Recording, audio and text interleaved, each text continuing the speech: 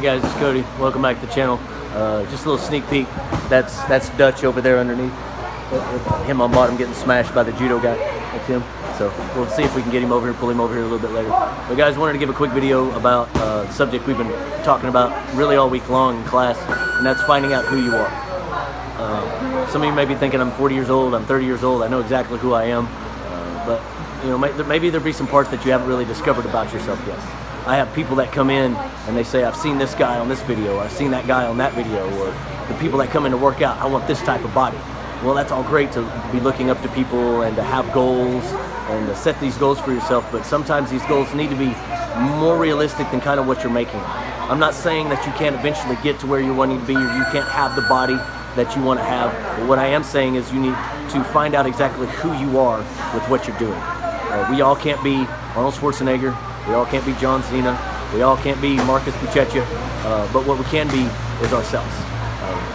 Guys, you still have a place, you have a style, you have something that will fit you whenever you come into any martial art, taekwondo, Muay Thai, kickboxing, jiu-jitsu. You have a place, you have a style. The techniques may be a lot the same, but guys, you can take them and make them yours, and that becomes your style. Finding out who you are, whether it be in life or on the mats, that is your biggest asset to learning your path in martial arts. So it's okay to emulate a lot of people. It's okay to look up to a lot of people, but we can't really wish ourselves to be that person because we have to be us. I have certain things that work out for me really well when I'm grappling. There's a lot of other moves that I teach other people with different body types that won't work out so well for me, but I teach it because it helps them out.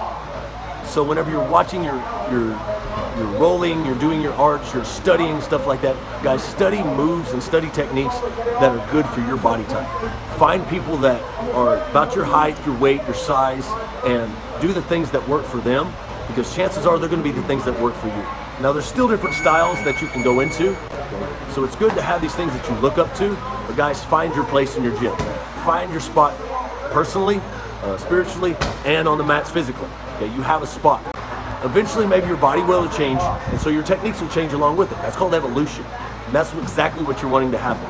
Maybe after a few years, you've been in this a little bit, you've done the same things over and over again, go back and revisit those things that work for you. I guarantee you'll see something different whenever you go back and look at it. But the biggest thing I want you to get out of this is find out who you are. You can say, I'm 40 years old, 35 years old, I know exactly who I am. Maybe not quite. Maybe you know exactly what you want to be, but sometimes it takes a little bit of self-acceptance and what our limitations are, or maybe a spot that we're not working hard. You know, and that could be the spot that's our turning point. That in our training, maybe in our mindset, even in our life. Because the mats, they imitate life. Dutch! See if we can get him over here away from his learning. Just trying to figure out how to not break his back. Getting thrown over there by the judo expert. So we're talking to guys right now. This is Dutch. So how are you doing? Talking a little bit about what works for you as a body type, kind of accepting who you are as a person and body type on here. Yeah. What do you, if you struggle with any part of that when you first started? What have you kind of figured out? Yeah, what I figured out real quick, it's called the iron blanket. When you're this size, you just get on them and you just lay there. So the iron blanket worked great for him. Okay, works great for him. I got good pressure, but because of his type, you find out what works for him. So that's exactly what you got to do. How long did that take you to figure out and accept? Not very long. Pretty quick. Yeah, getting smashed. Yeah. Getting smashed. Yeah, when I first started, you know, I'm out of shape. I was really out of shape then. The hardest part overcoming is just being tired, being so tired so quick. Once he found some efficiency in his movement, he kind of had to accept he's a big boy. Yeah, he had to accept it. We're not going to be doing barambolos and stuff like that with a lapel guard or anything like that. We have to accept who we are. So take that off from the mats, carry it over into life, guys. But glad I pulled him away for a little bit, let him go back to getting peeled. I get a rest now. Thanks, you guys. Thanks for watching.